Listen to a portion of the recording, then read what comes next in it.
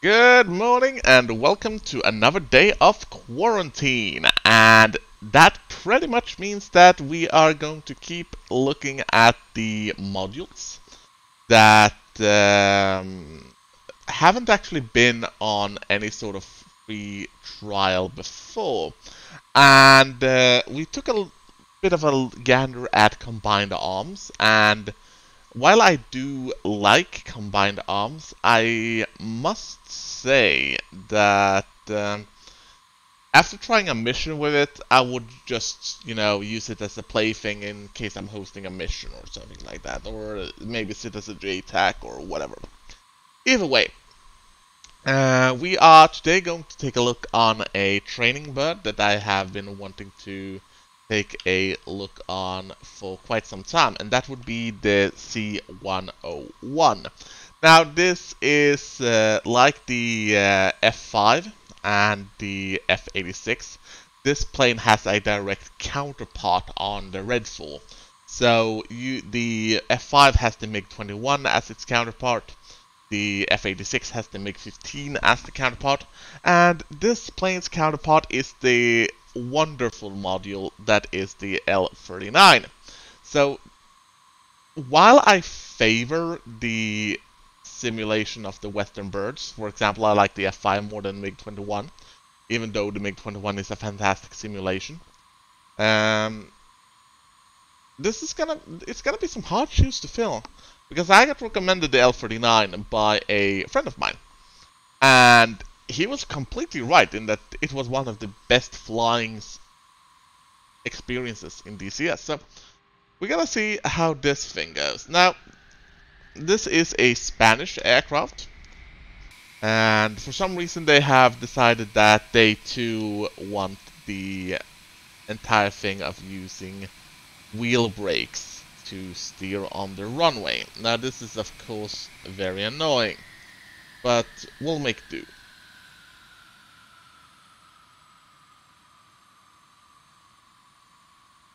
Ready? Full speed. Now we do have a bit of an overloaded plane here. We have it on a full CAS loadout with bombs and rockets. And we do have some targets up at Cherbourg that we are going to try and take out. And it does look like the airfield doesn't really like the airfield all that much. And I must say I don't really like the sound. It sounds like a sewing machine mixed with some kind of weird propeller. So, lift off. We're gonna have to make that careful. We remove the drag by the wheels. Check so our backseater is still back there. So far so good, but we still need to gain some more altitude. The C-101 is not a powerhouse in any stretch of the imagination. It is a slow-moving, well, it is a trainer. It's not really meant to carry the load that we put on it, and for some reason it can even carry the Sea Eagle missile, which I really wish I had loaded on this plane just because I think it would be hilarious to try.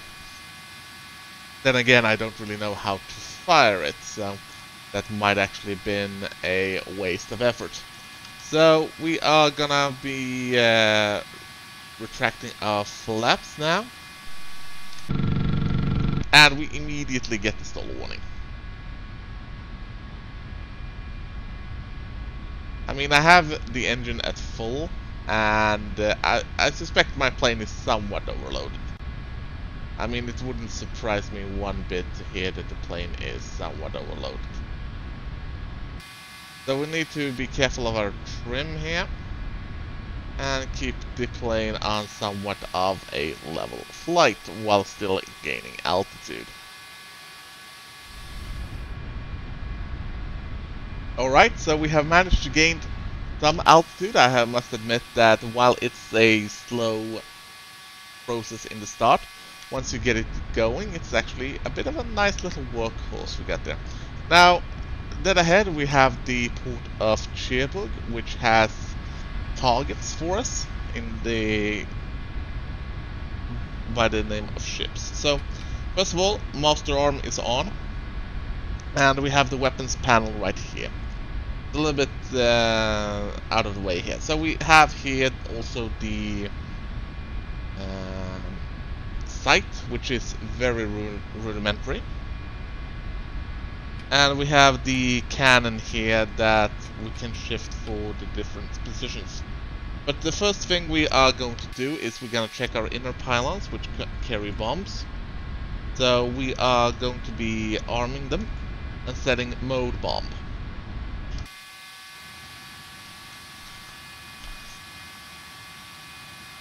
We do, however, have a visual on at least 2 flyers in the area, so it might be that we actually switch to the Sidewinder missiles.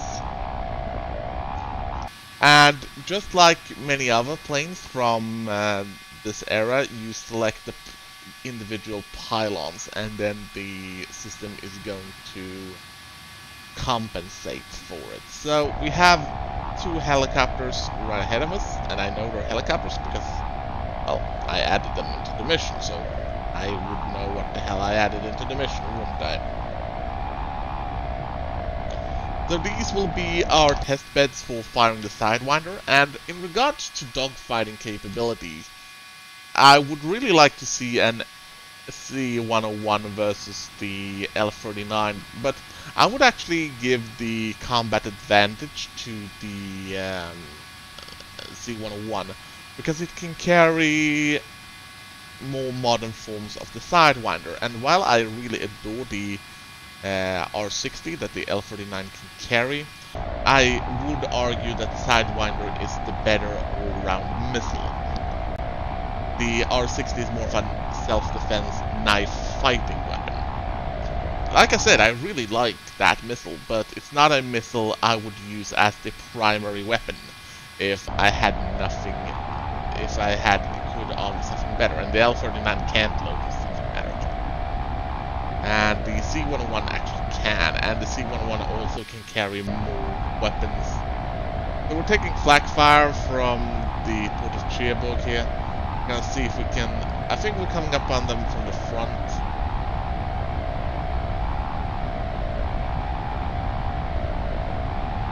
They're firing at us! Holy shit, they're firing at us! The Apache helicopters just fired at us. We still have maneuverability, albeit limited one, and we do seem to have. We lost our nose, we lost our elevators. We still seem to be able to elevate, so I don't think much of the damage model, because so far it seems like we haven't actually been shot down. We've just been heavily damaged by the nose cannon of a Apache. So let's. I don't know if I'm actually losing power. By everything that's right, I should be.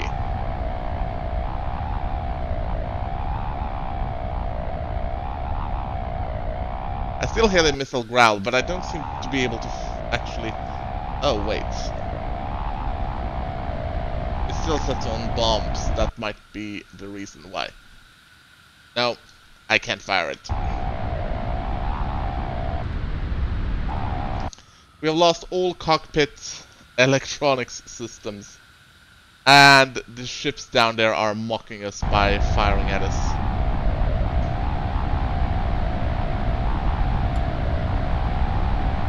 So let's mock them back. I'm going to crash right into you. You don't have a SAM system. Woo! Meanwhile, our wingman is just at the ground like, yeah, that guy was a fucking moron.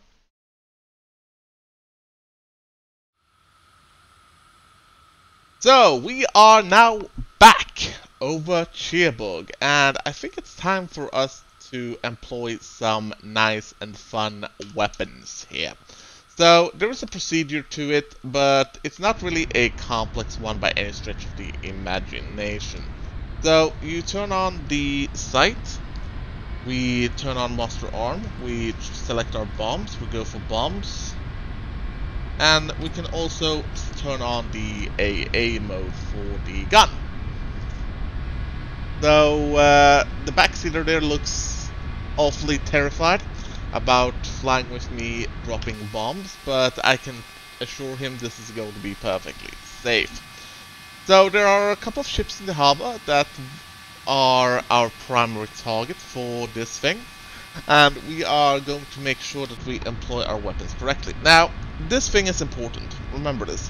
What I'm doing now is flipping up the safety for the gun sight, but that's just a trigger. So you have to flip up this thing as well, so you can employ the stores. This is very important, and I'm going to admit that there is a like 20-minute sequence of me failing to understand that. So now that I've learned that lesson horribly, it's time for you to learn it as well, and you learn it from my mistakes. It's always better to learn from others' mistakes than your own, because then you look like a pro.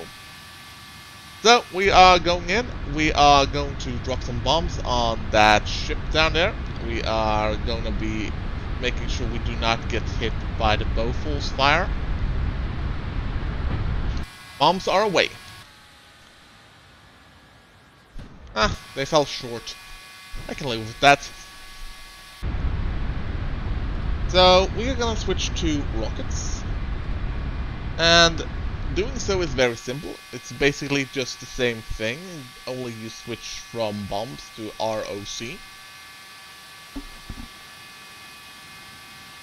And then you of course switch the hardpoint. So the stall warning system doesn't seem to like me very much.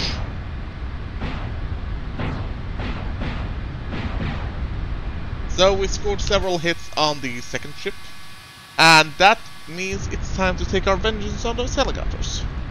So we're gonna switch to NC, and we are gonna switch to the outer hard points. Now, of course, the Sidewinder is going to try and tell us to fire at the sun, because the sun is very hot.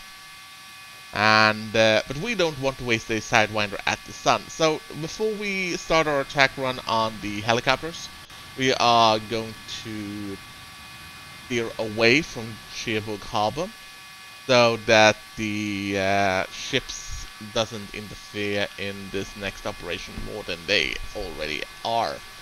So the enemy helicopters seems to be ready for our approach, which means that we should be trying to steer clear of them, since we have the Sidewinder, which is a standoff weapon.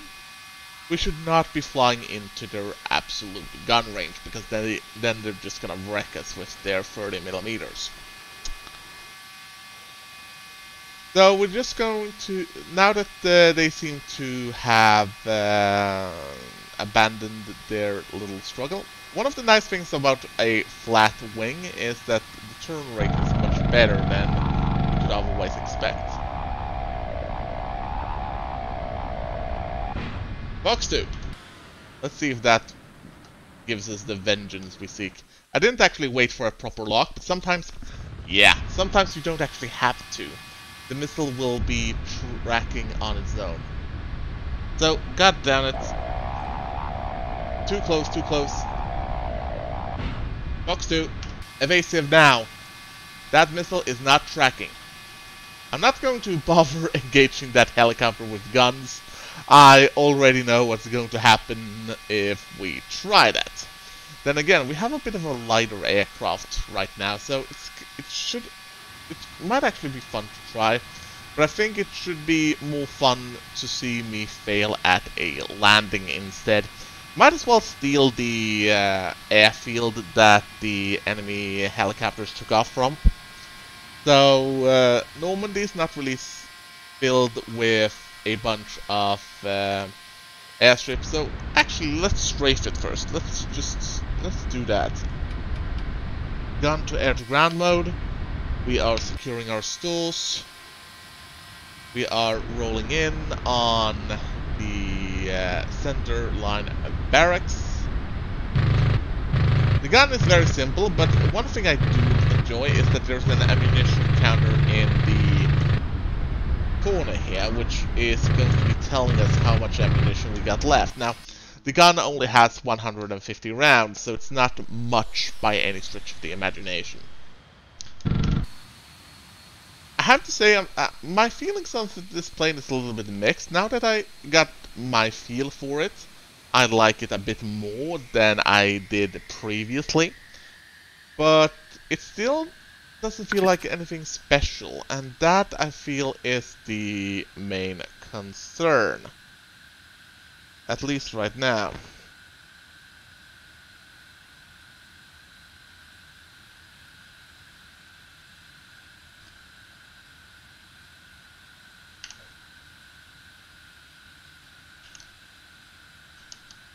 Gears down, flaps down. So let's land at the airfield we just strafed and see how happy they are to see us. Now, landing the L-39 is a pretty straightforward matter that usually involves, you know, actual airmanship. But we're gonna see how it goes with the C-101, if we can take her down properly or not. Then again, my landings are usually controlled crash landings, so I expect a liberal use of air brakes here, or wheel brakes if the air variety is not available. It wouldn't surprise me if the air variety wasn't available. So we're going to be giving it a little bit of speed to try and make sure we do not touch. Go. We should be touching the ground already.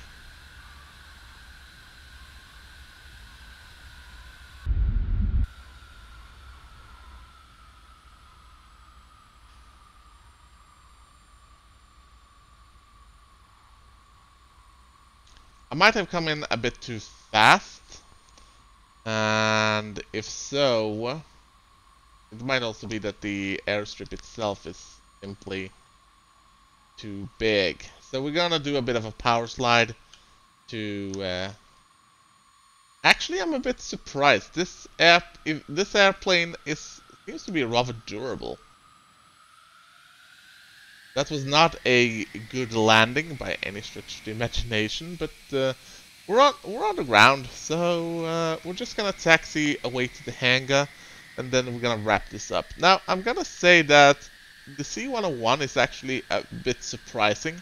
It's always been like that plane I've always considered buying, but after I got the L-39, I never really saw much reason as to why I should get it, and I'm not sure I've changed my opinion about it.